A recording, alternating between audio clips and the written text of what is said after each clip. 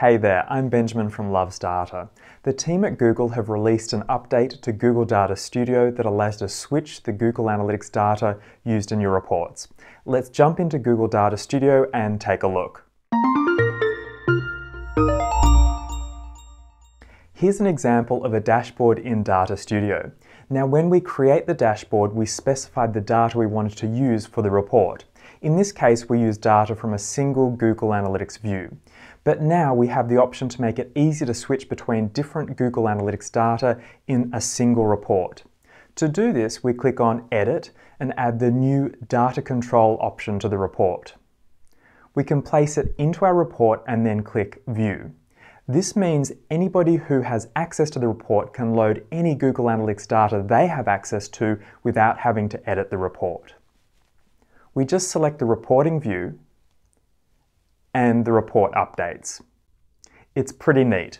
And you can also use the data control to do side-by-side comparisons of different Google Analytics reporting views in the same report. Let's click on Edit again.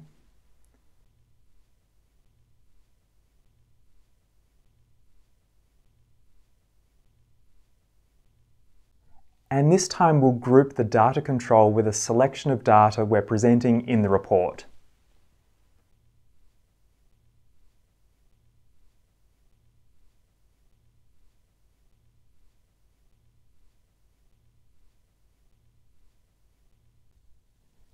Now we can copy this group and place it side by side in the report.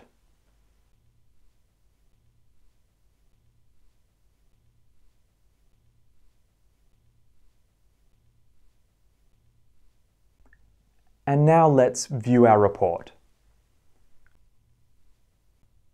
We can now select two different reporting views from Google Analytics and compare the results. So check out the data control option inside Google Data Studio. So that's how you can make it easy to switch the Google Analytics data used in your Data Studio reports. I'd love to know how you're using Google Data Studio. Let me know in the comments below. If you're just getting started with Data Studio, then check out my tutorial that walks through how to create your first dashboard. And if you found this video helpful, then please like it so I know to make more videos like this. See you next time.